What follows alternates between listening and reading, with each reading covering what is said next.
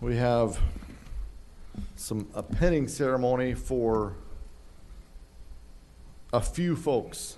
I think 8, did you say 8 folks? 7. I think we have some catch up from COVID, so. We do. Well, this will be a unique experience. The commission over the last 2 years has had the foresight to kind of fill the gap in public safety on the fire service side, and has authorized the hiring of several people to allow us to adequately staff the apparatus at the minimum standard for public safety for fire service and EMS within New Smyrna Beach. So we brought these new folks on board, and at the very same time got struck with COVID.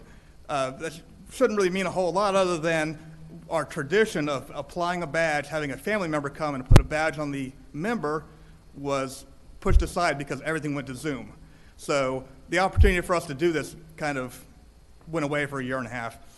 So I'm going to bring up forward the newest seven members of the fire department, 2 of which started, come on up guys and gals, 2 which started about 2 months ago, and then the other ones are the catch-up from COVID-19 Zoom meetings.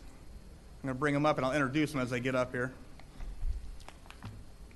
The first gentleman in line is Eric Pacherio. He's a U.S. Marine and now one of our newest, about 2 months on.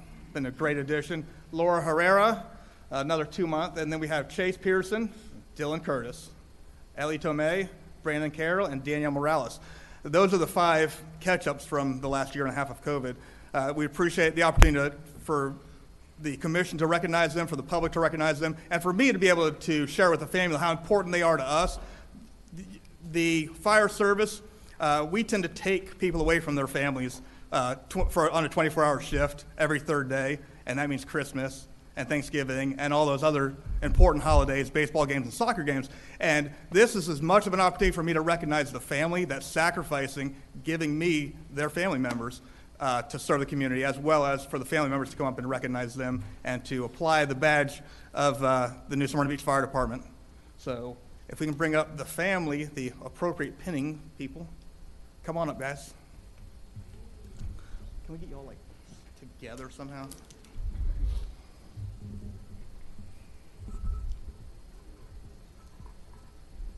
And this is a tradition of basically, whereas in the police service they do a swearing in. This is very similar to that. We don't do a swearing in, but we do a badge assignment to each member, usually by a family member or mentor in this case. So I'm going to have you do it all at the same time, basically. If you all want to come up and